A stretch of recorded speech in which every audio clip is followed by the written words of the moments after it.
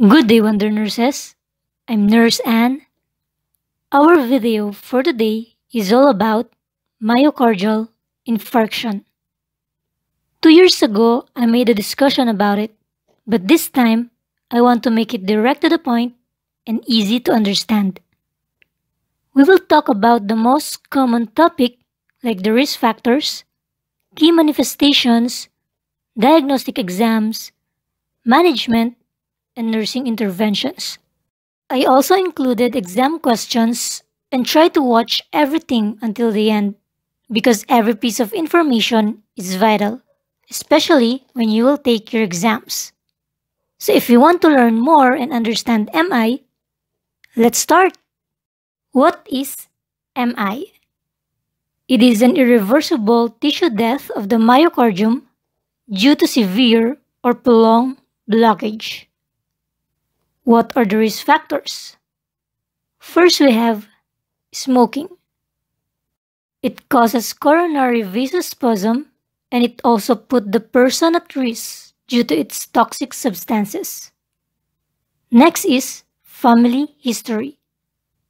Then we have sedentary lifestyle due to lack of physical activity. For the age, greater than 45 years old for male, while greater than 55 years of age for female. We have what we call the wear and tear theory, which means that as we grow older, our body organs will also deteriorate. For the gender, it is male, most probably due to their lifestyle. While for the race, it is the African American. Next is the obesity. Most of them have a high lipid profile, like bad cholesterol and triglyceride levels. These stick to the wall of the arteries and produce plaques that block the blood flow to the arteries. Type A personality. Usually, they have a stressful life because they are hyperactive, impulsive, and perfectionist. Finally, we have chronic diseases like hypertension and diabetes mellitus. Having high blood pressure damages the arteries. As the blood pressure increases, your risk of developing heart problems will also be high. While for DM, having a high blood sugar level can cause blood viscosity that can damage the blood vessels and can eventually lead to coronary artery disease. Key manifestations. First, we have a feeling of impending doom.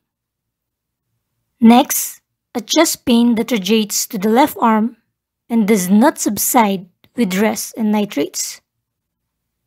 Due to the continuous decrease in oxygen supply, the patient will experience shortness of breath, increased heart rate, and contractility.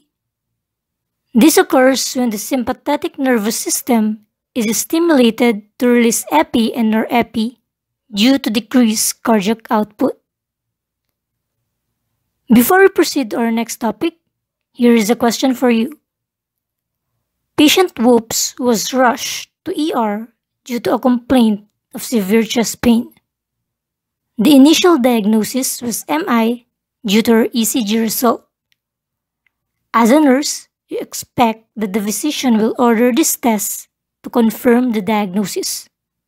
You can pause if you want to try to answer, but if not, the correct answer is B. Let's proceed to diagnostic exams. ECG. To a patient with MI, the expected ECG result is T-wave inversion, ST segment elevation, and pathologic Q wave.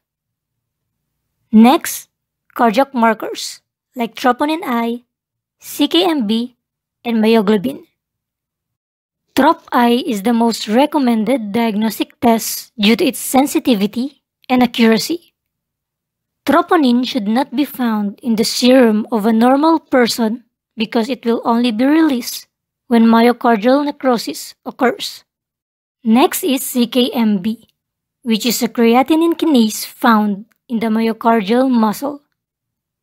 Time is vital because its level increases within 3 to 12 hours on the onset of chest pain, reach its peak value within 24 hours, and it will return to baseline after 48 to 72 hours.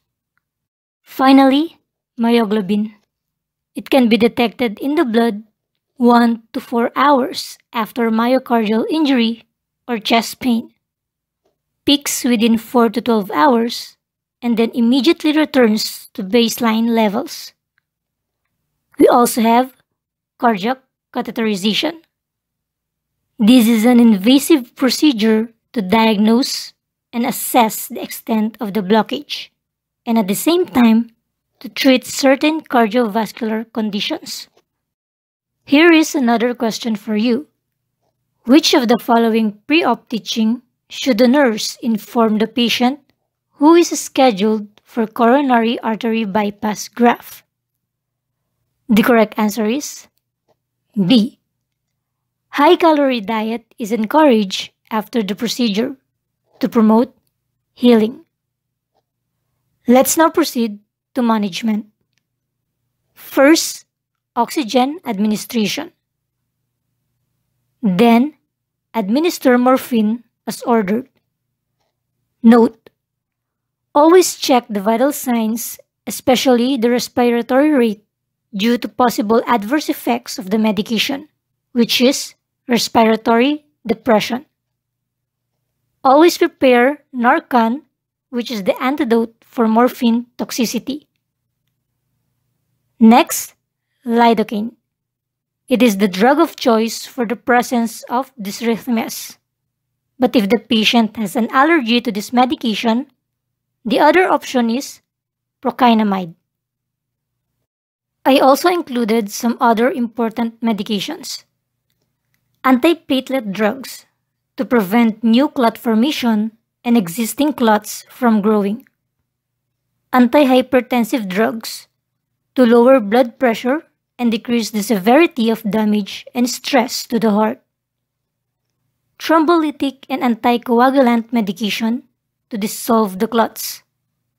Finally, cardiac glycosides or digitalis medication to lower the heart rate and strengthen the contraction of the heart. Note: monitor heart rate and for signs and symptoms of digitalis toxicity. We also have some invasive procedures. The goal is to minimize myocardial damage, preserve myocardial function, and prevent complications. First is percutaneous transluminal coronary angioplasty. This is done to restore the blood flow to the coronary arteries. This is the insertion of a long, thin tube or catheter in the blocked artery.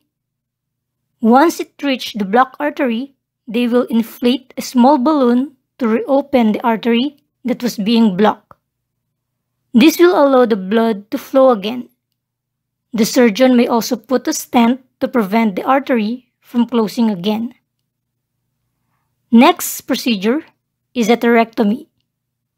It is the removal of plaques that block the coronary artery. In this procedure, there may be tiny blades or a rotating tip on the end of the catheter to remove the plaque. Lastly, coronary artery bypass graft. To improve the poor blood flow to the heart, this procedure takes blood vessels from another part of the body, like the arteries from the arm or chest, or veins from the legs. Then, it will be connected to the near-affected blood vessels, bypassing the blocked or narrowed artery. Thank you for listening. I hope you learn and understand something. If you want more videos, don't forget to subscribe. See you on the next video.